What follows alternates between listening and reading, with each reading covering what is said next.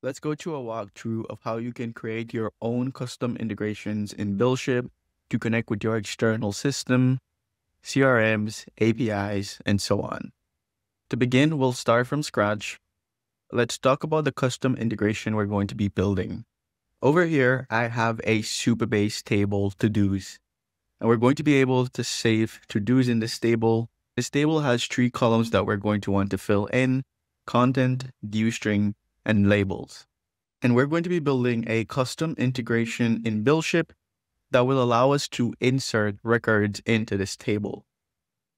And we're cheating here a bit because if you go to BuildShip's nodes library and scroll down, you'll find that we already have a Superbase integration. But that's okay, because we want to show you how you can build an integration like this for yourself from scratch. And the concepts that we covered here will allow you to build any custom integration you want for your future projects. We're going to build this flow as a tool. To begin, we'll add a new trigger, and then we'll add the tool trigger here. Our tool is going to be used to save to-dos in our Superbase table, so we'll call our tool save to-dos. We're not going to ship our tool yet because it's not doing anything useful at the moment. So we're going to switch back to the build tab and let's start working. The first thing we'll add here is an input. This will be our to-do message. I'm thinking we can send to-dos that we want to save in natural human language. For example, let's say that we want to create a to-do for sending a report tomorrow at 5 p.m. So we can just send a to-do message to our tool to do that. But we're going to want to extract structured data from that to-do message so that we can save this into our Superbase table. To extract structured data from any piece of text, BuildShip offers a number of LLM-powered JSON generator nodes. We'll go to the node library, and here you'll see the OpenAI JSON generator node. We're going to be using this one, so let's add the OpenAI JSON generator node, and you'll notice this has a special icon next to it. This means that for this particular node, you can opt to use the use credits option if you're in the early phase of prototyping or you don't yet have an OpenAI API key. You can select this option and this will simply deduce credits for every execution of this node from your BuildShip account. So for the input here, we're going to remove the default and we'll select our to-do message input. And next we need to specify the schema. So this will change. And if we go back to our Superbase table, the 3 fields that we want to populate here: content, due string, and labels. We're going to go back and let's add a new field of type string for the content. We're going to add a new field for the, due string. And then finally, we're going to add a field for labels, but this will be a array of type string. And we're going to call this labels. Now let's test this out to see if we're able to extract structured data from a to-do message. So we're going to test the flow and we're going to say, send email report tomorrow at 5 p.m. Here you can see we get back structured data, and this is great. We're getting back the content, send email report. We get back the due date tomorrow at 5 p.m. And then our labels array is currently empty. So maybe what we need to do is just set the temperature to 0.7. But with that out of the way, we're not able to extract structured data from our to-do message. The next thing that we want to now work on is how to create a custom integration that will allow us to connect to Supabase and insert data into our table. There's many ways that you can do this in BuildShip. One way is by generating this with AI, but we're going to be doing it from scratch. And the way I like to do this is by starting with a starter script node. When we talk about custom integrations in BuildShip, what we're really talking about here is custom nodes.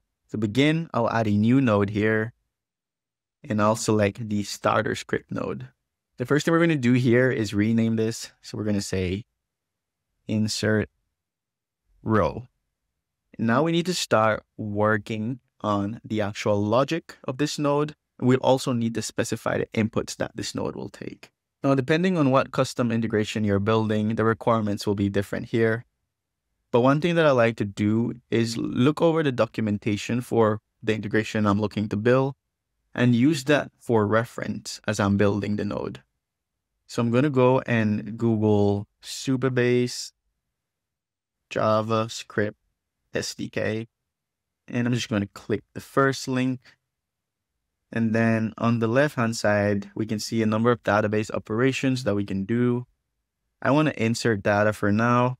And then here we can find some sample code. So here we can create a record.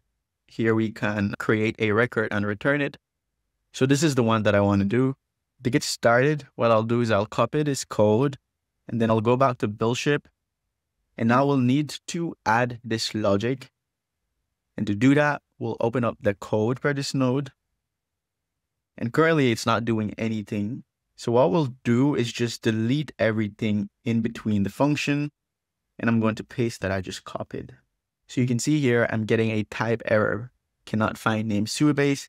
That's because I need to initialize the Superbase client. So if I come back to the documentation here and scroll up, I should find the example how to do that. And this is where we initialize the client. So I'm just going to copy this code and I am going to paste it here in our function. And then I'm going to need to move the import from inside of the function to above the function. If it's not obvious by now, this is a Node.js environment. So if you're building your custom integrations, you can take advantage of any of the popular NPM packages that may align with your requirements. In this case, we're using the Superbase NPM package to be able to connect and interact with our Superbase tables. But we're not finished yet with the configuration. We don't want to hard code our Superbase data API URL, and we definitely don't want to hard code our Superbase API key. It makes sense for these to be dynamic values that you can specify to this node. The way to do that in BuildShip is by passing these values as inputs. You'll notice over here on the left-hand side, we have a single name input, but we're actually going to remove that. Instead of name, our first input will be Superbase URL. We're going to copy this, and instead of hard coding this URL, we're going to paste that. Next, we're going to need to create an input for our Superbase API key. And I'm going to copy that and remove this and paste that. We also want to be able to pass as input the table name that we want to insert data into. So instead of countries, hard coding countries, we're going to create a new input, table name, and let's remove countries and put table name instead. Now we need one final input for the data that we want to insert. So instead of having this hard-coded object, we're going to create a new input called new row, and we're going to paste that here. One thing that we're forgetting to do is return the data that we get back. So below this, I'm going to return that data. And you'll notice that we have these type errors. Property new row does not exist on type node inputs. And this is because we actually need to switch over to the inputs tab and also define the inputs here. So you see how it still says name? Well, this is where we can change that. Instead of saying name, we're going to go back to the node logic and create new inputs for each of these. So let's start with the Superbase URL. We're just going to copy this. And the crucial part here is that the key value needs to be the same name that you specify here. So in our case, first one here is Superbase URL, and you'll notice that the type error for this one has already went away. So if we go back to the inputs, next we can specify a label. I'm just going to use the same value that I copied, and then you can enter a description here. That's optional. You can select the input type. We want to leave this as a string. And then we want to mark this as a required field. And now let's do the same for the Superbase API key. We'll add a new input. And as I add these inputs, notice here on the left-hand side preview how they show up. So the key is going to be Superbase API key. For the label, let's use the same thing. And this is also going to be a required field. Now let's do the table name. add a new input, key table name, label table name, string, and required field. And lastly, for new row, this is the data that we want to insert. We're going to add a new field, key new row, label new row. But instead of a type string, this is going to be of type object. And we can assign a default value below here of an empty object. Now, if we go back to our node logic, you'll notice now that we don't have any errors at all. And this is good. This means that we can now save our node. Now, I want to stress that we just did all of that manually. So to save time, you can always use BuildShip's Generate with AI feature, or if you want to edit the node, you can also modify the node with AI. So at this point, our custom integration is ready for testing, and we can now wire this up with the rest of the nodes in our tool. First, we'll need to fill in these 4 inputs. Let's add the Superbase URL. I'm going to go back to my Superbase project, go to project settings, and then go to data API. And in here, I'll copy my project URL. Then I'm going to go back to BuildShip and paste this value here. Next, I need to specify my Superbase API key. Now, I already have this saved in BuildShip as a secret, so I'm just going to select it from here.